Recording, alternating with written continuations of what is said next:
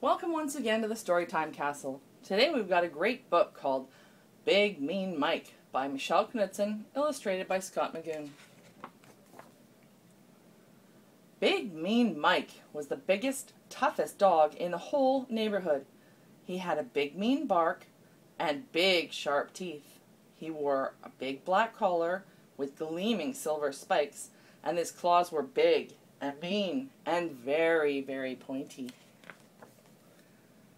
Best of all, he had a big mean car that he liked to drive around the big mean streets.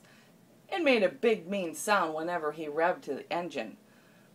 "Here comes Big Mean Mike," the other dogs would say. "He's the biggest, toughest dog in the whole neighborhood." Everyone knew how big and tough he was, and that was just the way Mike liked it. One Tuesday, Mike decided to buy a brand new pair of combat boots. He liked the way they made his feet look extra big and mean. He came out of the store and admired his big shiny car. Then he opened up the big wide trunk. And there, next to the big tough spare tire, was a tiny fuzzy bunny. "Hey," said Mike, "how'd you get in there?" The tiny fuzzy bunny blinked up at him sleepily. It was very cute. Mike picked up the bunny and quickly set it down on the sidewalk. Big mean dogs and tiny cute bunnies did not go together. He peeled out and sped away, revving his engine a few extra times, for good measure. On Wednesday, Mike got in his car to drive to the gym. He opened up the glove compartment to get out his gym pass, but when he reached inside for the shiny plastic card, he felt something else instead.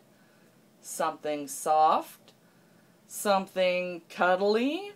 He leaned over to peer inside.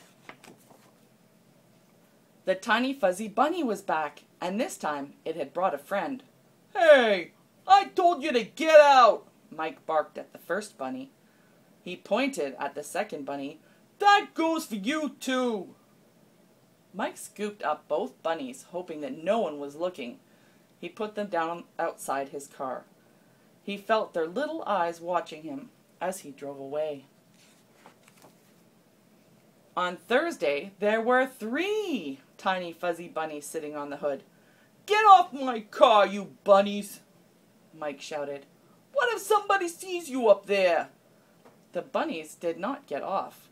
They looked at him and wiggled their cute little noses. Mike picked them up one by one and put them on the ground. Then he spelled it out for them. "Big tough dogs do not hang around with tiny fuzzy bunnies, okay? So beat it, scram, and don't come back." Mike found excuses not to use his car for the next few days. The next weekend, Mike had a ticket to the monster truck show. He'd been looking forward to it for months. Monster trucks were big and mean, just like him. The show was in the next town over, too far to walk. Mike went out to his car and looked carefully under the hood. He checked in the trunk. He peeked inside the glove compartment. "Ha!" said Mike. "Nothing to worry about after all." When he got to the stadium, the parking lot was full of big mean dogs getting out of their own big mean cars. None of them were as big or as mean as Mike, of course, but some came pretty close. Mike turned off the ignition. The keys slipped from his grasp and landed on the floor. A pair of tiny white paws reached out from under the seat and picked them up. "Ah!" cried Mike. He stared in dismay as 4 tiny, fuzzy bunnies hopped up onto the seat. They twitched their soft bunny ears and blinked their cute little eyes. "No more bunnies!" Mike yelled. "Get out of my car!" The bunnies just sat there and looked at him. "Fine," Mike growled. "Stay in there. I'm not missing the show because of you." He snatched up his keys and slammed the door.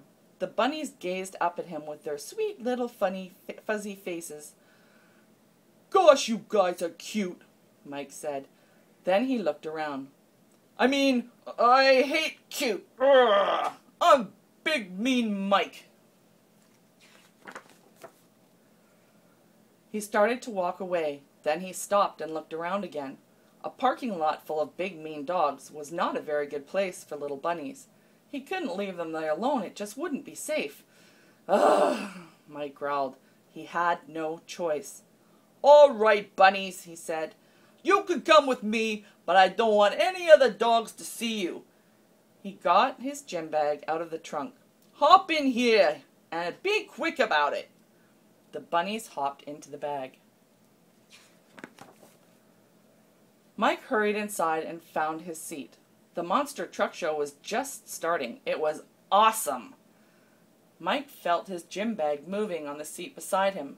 The bunnies were sticking their little heads out, peering around with bright, excited eyes.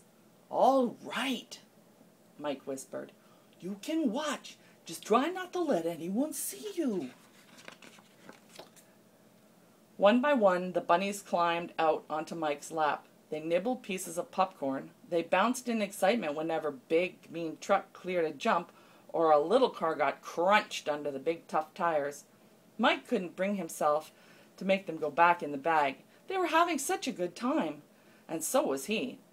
It was kind of fun having someone to watch the show with. Even better to have several someones, even if they were tiny fuzzy bunnies. When the show was over, Mike noticed a group of big, tough dogs waiting for him at the end of the aisle. You got some new friends there, Mike? Asked one dog. Didn't figure you for a cute and cuddly type, said another.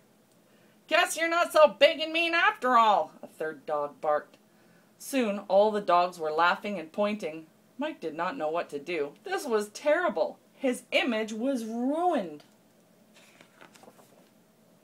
Then one of the bunnies leaned forward and made a tiny growly sound. The other bunnies all joined in. Mike looked down at them. Slowly, he smiled a big, mean smile. Then he looked back at the other dogs. You know what? Mike told them. I don't care what you think. I'm Big Mean Mike. I can hang out with whoever I want. And I like these bunnies. They know how to have a good time and they're adorable. Any of you got a problem with that? The other dogs all took a step back. No problem here, said the first dog. Yeah, we were just kidding around, said the second dog. Good, said Mike. Now, get out of my way. My friends and I are going home. From that day on, Big Mean Mike went back to driving around the big mean streets in his big mean car. He still did everything in his own big mean way, and everywhere he went, 4 tiny fuzzy bunnies went with him. And that's just the way Mike liked it. And that's the end of today's story. I hope you'll join us next time at the Storytime Castle.